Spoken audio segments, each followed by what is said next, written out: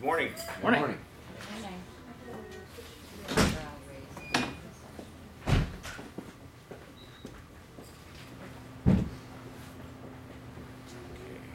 If you would open your Bibles to 1 Timothy.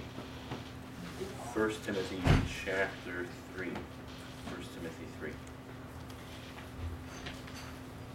Okay, so we are technically week 4 in our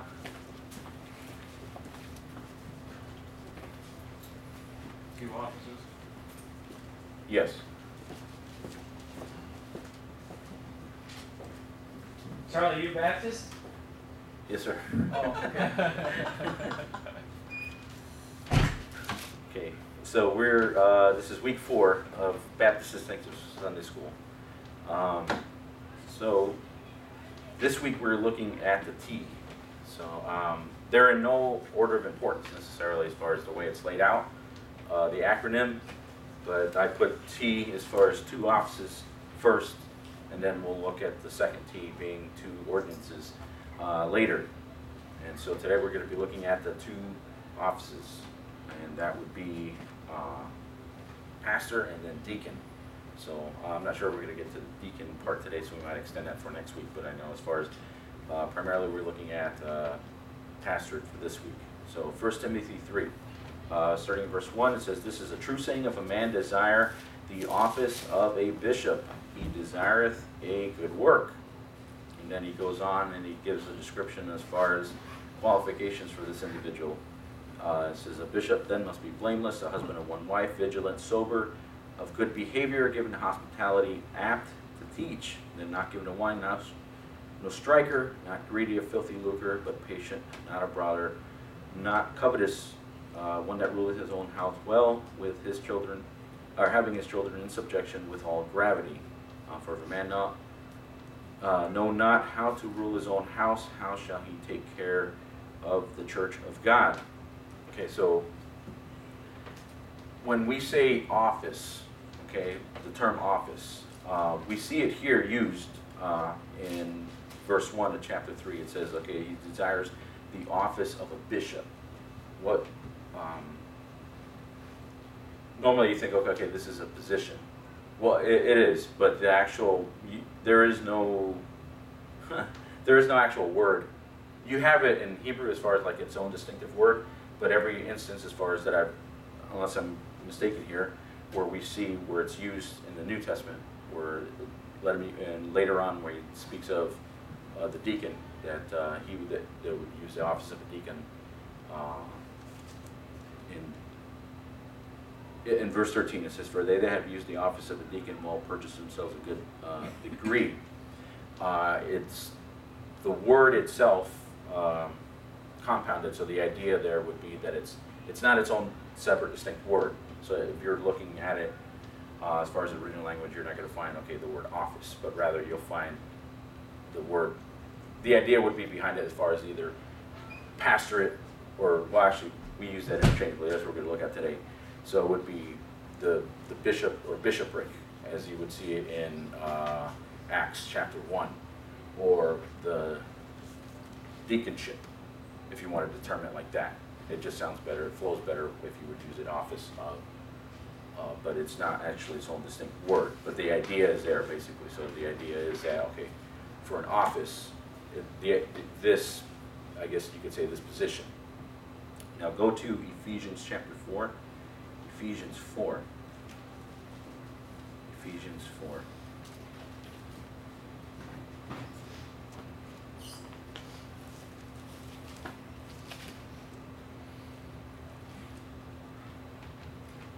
Start at verse 8. Verse 7. Verse 7. "But unto every one of us is given grace according to the measure of the gift of Christ. Wherefore he saith, when he ascended up on high, he led captivity captive and gave gifts unto men. Now he that ascended, what is it but he also descended first into the lower parts of the earth? He that descended is the same also that ascended up far above all heavens, that he might fill all things. And then he gave some apostles, and some prophets, and some evangelists, and some pastors and teachers." and then for the perfecting of the saints, for the work of the ministry, for the edifying of the body of Christ, till we, and here's the scope of it, till we all come into the unity of faith and of the knowledge of the Son of God, unto a perfect man, unto the measure of the stature of the fullness of Christ. You'd actually have to read down through to verse 16, which we could, to get the full thought as far as the full scope of it. This is one of the few instances where you can actually find the term pastor in the New Testament. Most of the instances where you find it are going to be in Old Testament, and then when you find it, if you were to do a search for it, for the singular form of it, it's only going to be found in the book of Jeremiah. So now a pastor, the word itself just simply means like a shepherd, like a herdsman. Okay, so he's somebody that takes care of sheep or somebody that takes care of animals. And then the term that's used in 1 Timothy is bishop. And then that word simply means like an overseer. Go to 1 Timothy 5, and then we're going to see also as well in the book of 1 Peter 5, 1 Timothy 5.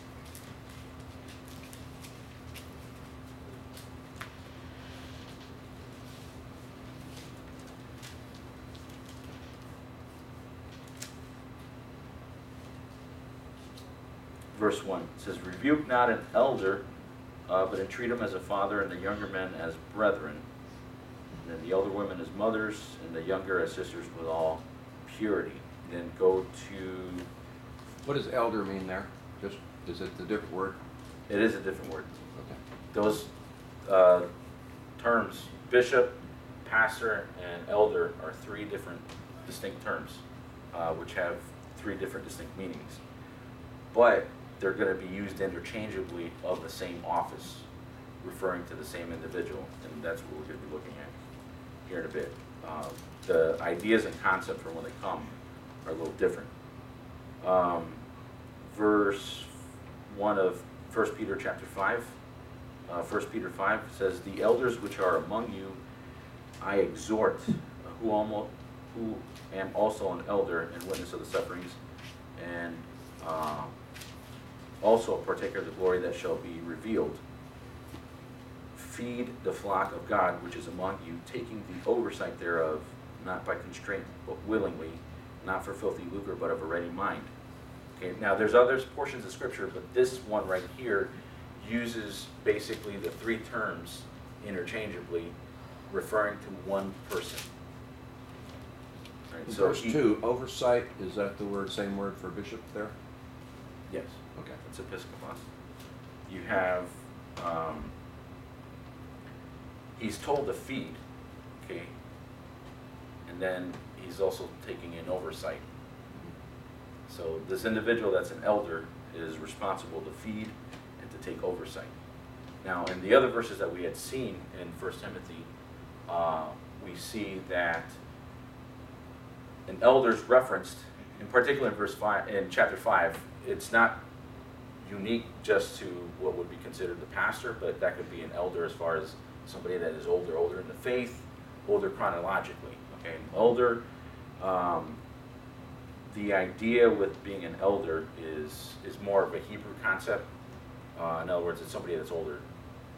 And so they could be older in faith, older chronologically, but historically, the way Israel was governed, not just up through whenever they were ordained judges, but not always necessarily with the judges, because God was the one that sent forth the judges, and as well as with the kings.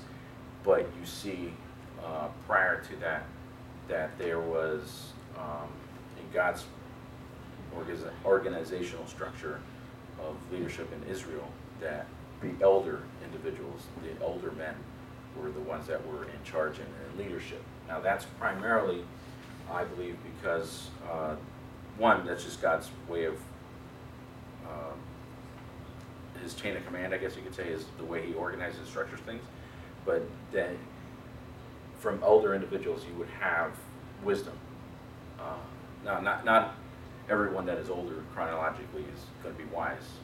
We're told in Proverbs that, you know, the hoary head is a crown of grace if it be found in the way of wisdom. So in other words, you know, there are individuals that might be chronologically older, but have been resistant in their heart towards the ways of God, and they're rebels in their heart still, and so they may not have learned or have the experience of somebody that might be a little bit younger, but has been obedient and submissive to God's will in their life. Nevertheless, the thing is that older individuals, just by virtue of the fact that they've lived longer, they've had more to experience, and they hopefully have sought to learn and sought the Lord, are typically somebody that you would want to learn from, that you would seek out. And so that's God's, that's how God worked primarily with Israel. And so the elder system, as far as how they would govern, that's the idea there. So it would be somebody that's more established, more mature in the faith, but it could also be somebody that would be chronologically older. So it's used interchangeably there. But you have as well, this individual is called a bishop in 1 Timothy 3. Now the idea there is oversight, taking oversight. What is oversight? I know I'm not trying to be pedantic or insult anybody's intelligence, but what is oversight? In charge of. Yeah, yes, sir. It's kind of interesting where we get those words and how we transmogrify them into English. The bishop is the word for overseer, and it's the Greek word episkopos, which is the Episcopal Church, and then presbyteros is the word for elder, which the Presbyterians have taken. So it's kind of interesting how those words relate. Yeah. Yeah. The usage of it is just basically somebody that would be either chronologically older, that would be considered as older, just more mature. Charlie? Yes, sir. Chris Johnson, I live in Michigan. I pastor a little church and mission work up there. Yes, sir. The best way I describe it is in my past experience. I had the joy for 5 years to work on a real large work. I had a real large bus ministry in Grand Rapids, and best training I ever had. I was the assistant pastor for my wife's dad, and I miss him dearly. He's in heaven now, but he was like the bishop, well, more like the elder, because he was much older than me, and he kept me in line, trained me for the ministry. He was training me to become a pastor eventually myself, and he fed the flock as a pastor. He was doing all the preaching except for where I ministered to the children in the bus ministry, but I was also in charge of the youth ministry. I did a little bit of the work of the bishopric, and in fact I was an overseer over a lot of different ministries, but he was over top of me on that because he was the elder, but he was also pastor. All, he did different parts of that, and I had some of the responsibilities in that too, but I was definitely not the elder. But so we use that, in Baptist circles, but we don't teach our folk that those offices are the same, but they are different responsibilities. Sure, that's a good point. Thank you. A large church, you could have a person that's over. I've seen this on real large works where, if you want to call it a minister, he's a minister of the finances. He is in charge totally of making sure the finances of a large work. We're talking about a large $100,000 work. That he can be ordained just to do that.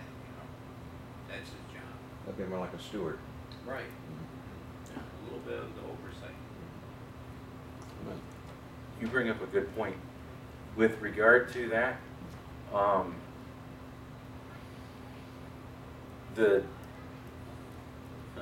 individual has multiple responsibilities, and so the thing is, it's in carrying that out, in order for him to be able to be faithful to that, pleasing to the Lord, it wouldn't, there wouldn't be any reason for him not to be able to delegate some of that to somebody, and because that would be part of oversight. That's basic management. It would be in Ephesians 4, where we have read, he's supposed to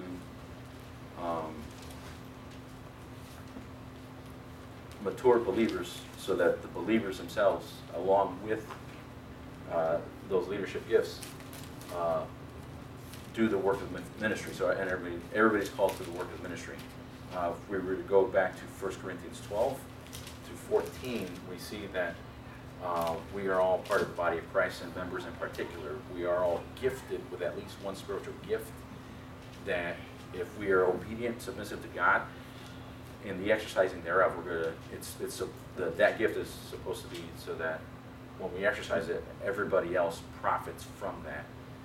And so God's plan has always been for us to be able to go ahead and exercise so that others are impacted, drawn to God, and then motivated to want to serve God. But in Ephesians 4,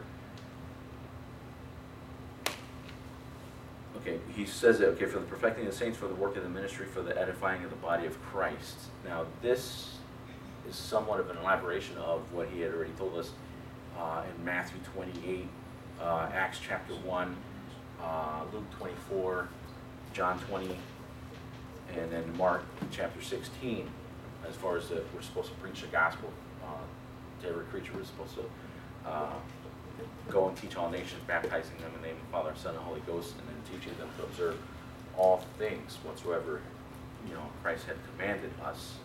And so there's an aspect of the body of Christ that we are an organization as well, not just simply, yes, we're a body.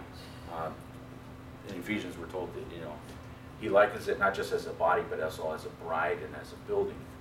And then within that, we're a living, not just an organism, but an organization.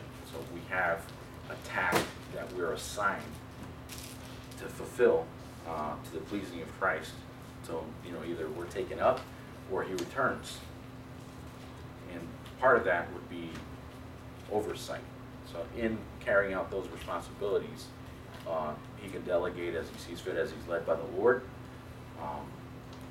And then as our brother Johnson, Pastor Johnson had mentioned here as well, you have the feeding that has to take place. Now the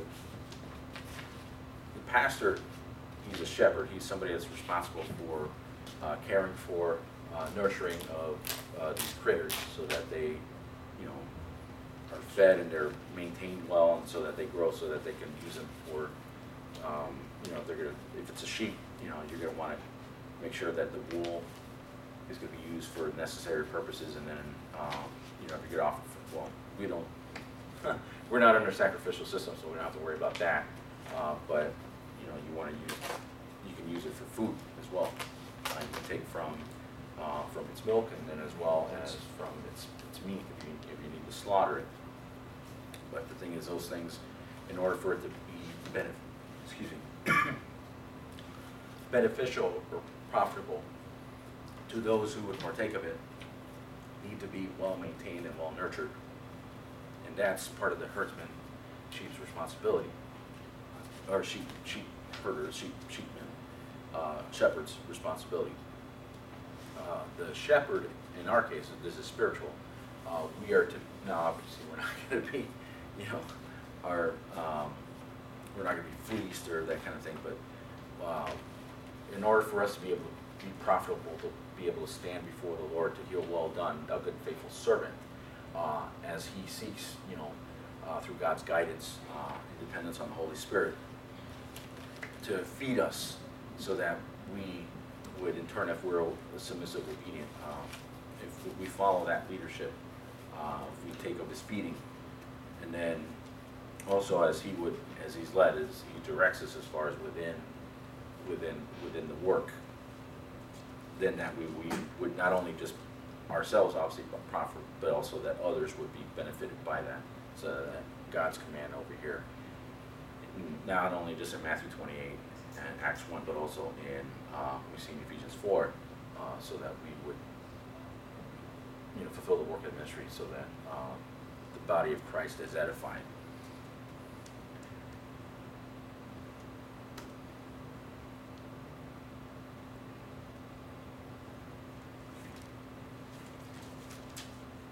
So this individual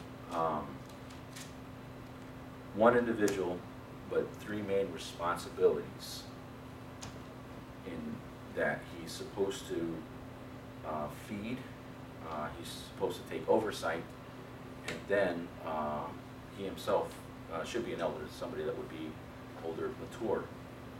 Go to 1 Timothy chapter 3.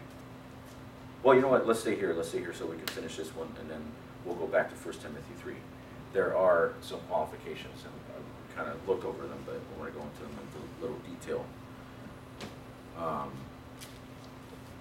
This individual is not supposed to be someone, it says, taking the oversight thereof, not by constraint, but willingly, and then not for filthy lucre, but of a ready mind, and then neither as being lords over God's heritage, but being ensamples to the flock. Okay. So three things in particular here that we see. There's going to be more that we see elaborated on in 1 Timothy. But he says, not by constraint, but willingly. Not by constraint, but willingly. This is interesting. I don't know that now granted I haven't been saved, I think, maybe 22 years. I don't know that I've ever encountered a situation like that personally, where I've met somebody that was in ministry by constraint necessarily. But this is something that should be of a willing and ready heart. Someone that is in there not for any other reason other than just simply that he feels that God has called him. He's certain that God has called him, and that he's not pressured by some means outside of just rather than the call of God on his life. And then not for filthy lucre, but of a ready mind. Not for filthy lucre, but of a ready mind. We encounter this, and we see this more often than anything else, where you have individuals that seek to take advantage of God's people. They're crooks, and they want to go ahead and basically just, like, if you want to use the term fleece the flock, they want to go ahead and take advantage monetarily, and they see it as a means for them to be able to go ahead and gain financially from it. Now we know from what we read in 1 Corinthians 9 that you're not supposed to muzzle the ox, tread out the corn. So God's plan for leadership, and God's plan for a church pastorate is that he's supposed to be they that basically as they serve in the ministry should live of the ministry. So in other words, God's plan for the man in ministry is supposed to be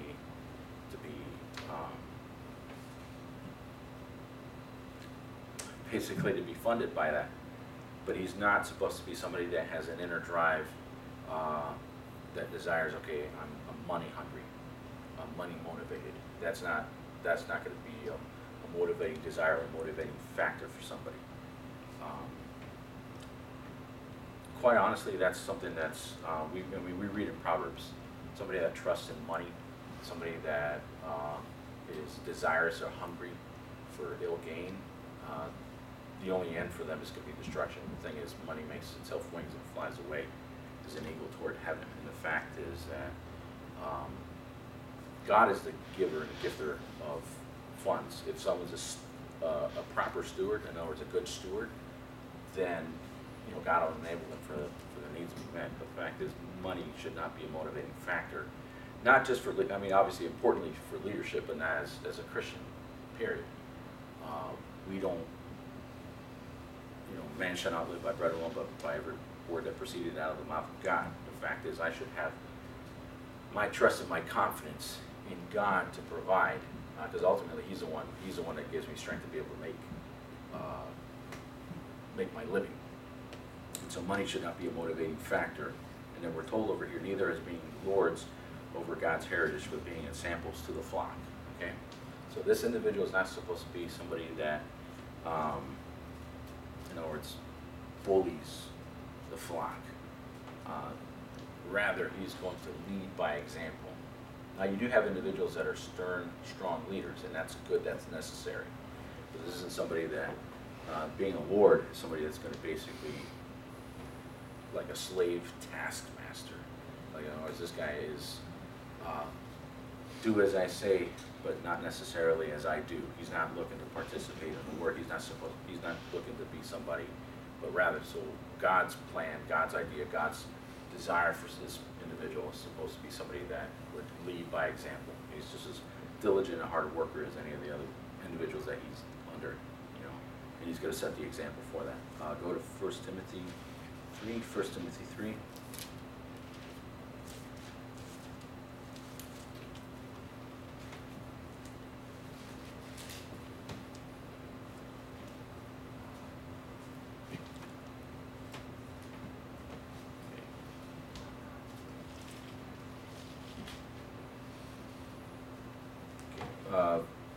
If a man desire office of a bishop, he desireth a good work. Then a bishop then must be blameless. Now this is kind of a broad term, blameless. So you kind of figure, okay, well, what does that mean? Hi, good morning. How would you define blameless? Well, yes. We had an incident where this came up, and that word blameless was really the key word. It was a pastor, associate pastor in a church that got involved in immorality. And he went through church discipline, and he asked if he could become the pastor, an associate pastor again. And we said no, because he must be blameless. Blameless has a lot more to do with your reputation than it does with your actual guilt, or your actual sin and your guilt. In this case, it was well known that he had done what he had done, and he couldn't be respected among the people anymore. So we told him he could not be a pastor again.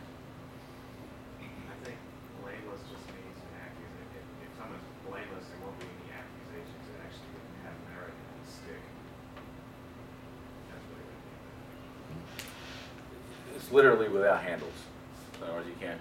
He'd be like, if you want a more modern analogy, he's Teflon. You can. I'm serious. It's not because he's a crook or he's somebody that's shady that knows his way around things to be able to go ahead and keep from being accused, but rather just somebody that you're going to be attacked. I'm sorry, we're in 1 Timothy 3. 1 Timothy 3. In church leadership, any kind of ministry work, you're going to be attacked. Okay, the fact is the devil does not want to see you succeed. He's not your friend, and we have our flesh to deal with as well as the world, and they're doing their best to be able to go ahead and take down God and His work. Many don't like to retain God in their knowledge, and so the fact is they actively strive against whatever knowledge of God is out there. So that is a factor that we have to deal with. There's just no way around it. The thing is, it is possible for somebody to have, I guess you could say, sterling character, sterling reputation, where what is thrown, whatever mud is slinged to them, is not going to stick. And the fact is that takes a lot of basically just diligence, discipline, and just trusting God, being faithful to Him, having that pattern in your life. But he goes on and he defines here, as far as blameless, the parameters with regard to a bishop. Says the husband of one wife. Okay, husband of one wife. Right, so this is always argued quite frequently by many individuals. He's husband of one wife. You could say literally he's of one woman. He's a man of one woman. He's a one-woman man. Okay, if we're going to take it literally grammatically from the original language. So here's what it discounts. You're not going to have a pastor or somebody that calls himself that title, and they're going to be a woman, right? That automatically eliminates somebody that is a woman. There's no woman preachers. Well, if you're going to use the term preacher, okay, that would be somebody that would proclaim the gospel. But as far as like, there's no woman pastors. That's not legitimate biblically, because it would have to. He's a man. He'd have to be a man. And then of one woman. Okay, he's not going to be somebody that would be divorced or remarried.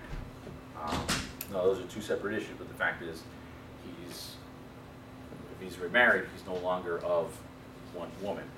So he's automatically eliminated from that, because they twain shall be one flesh, and then what God hath put together, let no man put asunder. And so the fact is, it's not going to be somebody that would be divorced. Obviously, it's not going to be somebody that would be polygamous, because he's not going to be of one woman. And you could go on. So he's husband of one wife. Okay. I would even dare say, okay, it has to be somebody that would be married, because you can't get around the fact that he's a husband of one wife. Some would argue as far as that they would say he would have to be a one-woman man, if they want to say that grammatically. But the fact is, I personally don't feel comfortable as far as saying. The word of God's pretty clear. It says, okay, he's a husband of one wife, so he'd have to be married, and then it wouldn't have been somebody that would be divorced. He's vigilant. Okay, vigilant, sober, and of good behavior. Vigilant. Okay, so he's constantly looking. He's constantly going to be on the look for, well, what are some of the things that we would encounter? Okay, bad doctrine. Okay, he's going to be on the lookout. As Paul would have told the Ephesian elders in Acts chapter 20, okay, day and night he didn't cease to go ahead and teach and preach, not only just from the Word of God, but also to go ahead and, he warned them as far as that grievous wolves were going to come following his departure. So he's going to be somebody that's going to be diligent about God's business, okay, looking over his flock. He's sober. Now, this is not also necessarily about not drunken. In other words, okay, this guy is not a drunkard, but rather he's serious. He's not somebody that is, like a space cadet, basically, mentally. He's sober-minded. He's serious about the work of God. He's serious about. That doesn't mean that he doesn't have a cheerful demeanor, or that he doesn't joke around, but rather he's serious. He's serious about the things of God. He's serious about God's work. He's serious about his responsibility. Then of good behavior. He's orderly. He's going to be somebody that is, doing good. Okay? He's not going to have a reputation in a church house that is different from what would be outside. If he's somebody that would be bivocational, he's not going to be one thing at work and then a different thing at home, or one thing at church and then a different thing at home as well. Okay, he's going to be consistent. He's going to be a good behavior. Given to hospitality. Okay. This one's pretty interesting. Okay, he literally is love with strangers. Right. So in other words, this guy loves people. Okay, he's going to be somebody that actually is a lover of people. Apt to teach. When I read that, I normally think, okay, so he's ready to go to teach. But the idea there is that he has an aptitude to teach. Okay, so if this guy doesn't have teaching ability, now you could learn that. You could learn. Actually, a number of these things you can actually learn, and most of these things we're actually commanded to do in Scripture, as far as just regular Christian behavior. But as far as somebody that would seek to be a pastor, a leader of God's work, you're going to be instructing. So you have to have an aptitude as far as to be able to communicate God's truth to people, and then not given to wine. And then he's going to be disciplined, so not particularly here with wine, but you're not going to have. Paul states it like this in 1 Corinthians 9, that he keeps under his body, lest by any means that while he's preached to others, he might be himself a castaway. Okay, so in other words, you're going to be disciplined about letting external influences control you, but you're not given the wine. Okay, no striker. He says no striker, no brawler.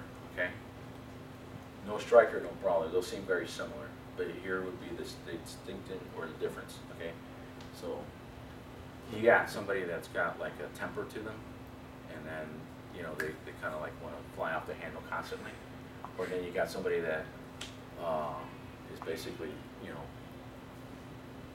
just ready for a fight, at the drop of a hat, and they'll throw down the hat. somebody that's ready to go to blows, that can't control their temper physically, as far as to keep from getting handsy with somebody, as well as just having a temperament to them that they're ready to explode at any given time. Okay, you can't.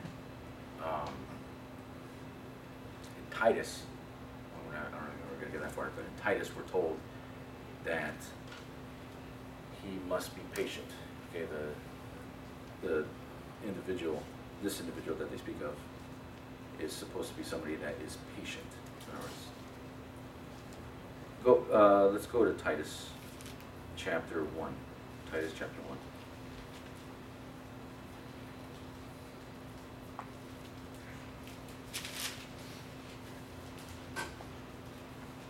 We'll go back to 1 Timothy 3 here, but it's Titus chapter 1.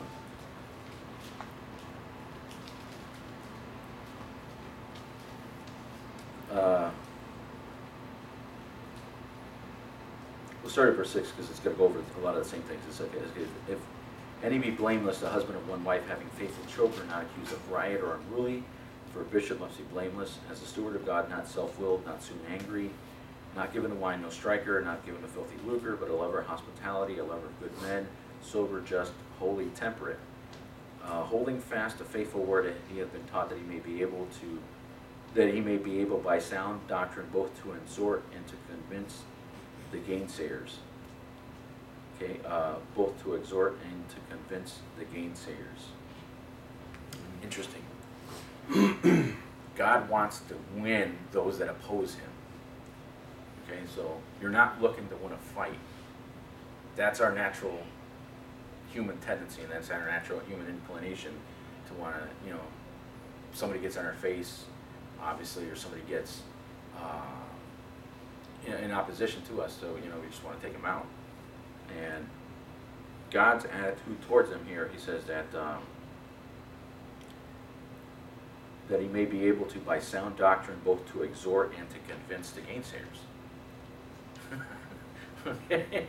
Why would you want to do that? Well, because God loves them. He wants to win them. All right, so those that would scoff, those that would mock. I know we have teaching with regard to, in the book of Proverbs, how to deal with mockers and scoffers. But the fact is, those that would gainsay, those that would attack, those that would detract from God's teaching, God wants to win. And so we have to, this individual would have to be somebody that would have that temperament and go about him to want to say, hey, okay, look, God wants to win you. And so he has to be knowledgeable in the Word of God to be able to go ahead and not only respond, refute, and answer, but as far as to convince and to exhort these individuals that would detract, that would gainsay. Not given to filthy lucre. You're going to get to that? Yes, actually So it's in the same verse there. Yes.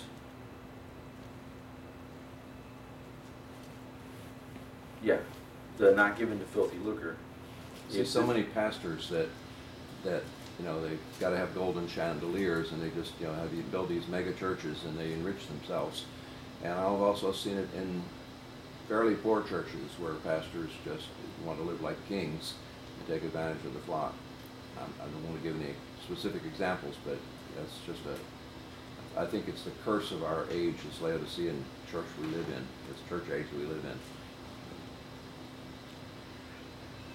They're not supposed to be somebody that's money motivated. They're not supposed to, actually that'd be the next thing. It says they're not greedy. They're not greedy of filthy lucre. But they're supposed to be patient. And then they're not supposed to be covetous. Okay, covetousness doesn't just extend to money, but it's all encompassing. And actually is really the last two of the 10 Commandments. That's really, you can summarize it by saying basically don't covet. And so the fact is, covetousness, we're told in Colossians that it's idolatry, and it's witchcraft as well. Covetousness is the root of adultery. Covetousness is the root of really quite a number of different sins that extend out. Your immorality descends from that. So a lot of the great wicked stuff stems from somebody that says, okay, I need this because I deserve it. I want it. Therefore, I'm going to do whatever I want to get it, rather than letting God control their heart and cleansing themselves from not only just, filthiness of the flesh, but also within their mind, and having their minds transformed and purified by God's word, and let God input his desires, and then have him work out his will and to do it in his good pleasure in their life. But yeah, not greedy of the filthy lucre, and not covetous. So this individual, if he's money motivated, if he's somebody that is desirous of money in any way, it's not to say that you're not a good steward, but the fact is that if that's a controlling factor, run away. The fact is just that he's not of the right mindset, he's not of the right mentality. The fact is, a good steward is going to be somebody that trusts God for what they have. They're going to be obedient to God's word. They're going to be diligent, disciplined, but they're going to be somebody that trusts God ultimately, and God's the one that provides. And then, obviously, patient. And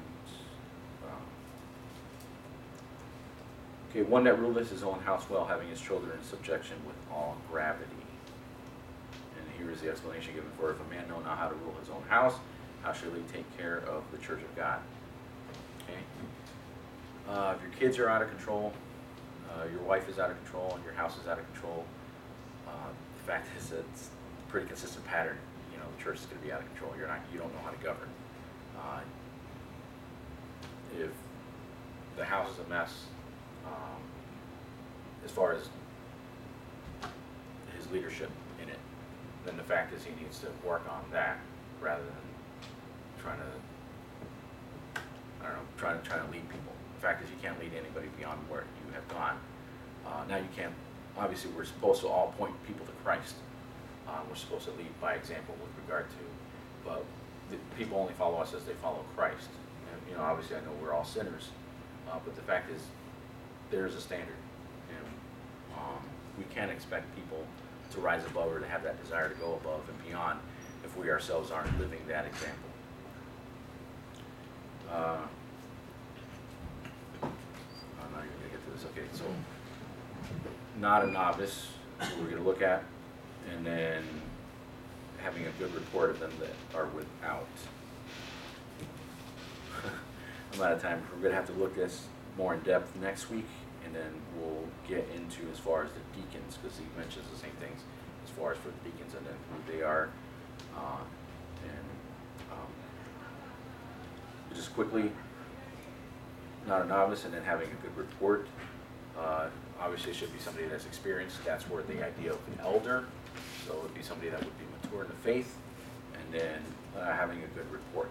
Okay, that's being a good testimony. So if you're consistent in your private life, then you're going to be consistent in your public life. If you're walking with God privately, it's going to show publicly. And so you shouldn't be one thing in one place and something else out in public. Does anybody have any questions? I know we went through this a little quickly. What did you just teach? That's all All right. No, just we went over the pastor, like who he was, his responsibilities, and then we were just going over his qualifications. We're, just for context, we're going through the Baptist distinctives, a little acronym, BAPT, and the T is the two offices. That's where we are.